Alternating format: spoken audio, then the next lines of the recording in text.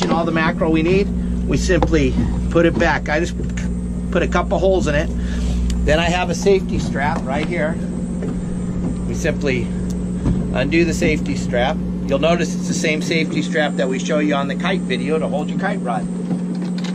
Clip this on the handle, throw the chum bucket in the water. Now it's working for us. We don't have to do anything. We threw the chum bucket in the water. We have it hooked to the back of the boat. Now you simply go about taking care of all the maintenance that you've been letting go while you let the mackerel build up behind the boat. There's no sense of trying to catch them when they're not there. So we're gonna go play right now, Kelly.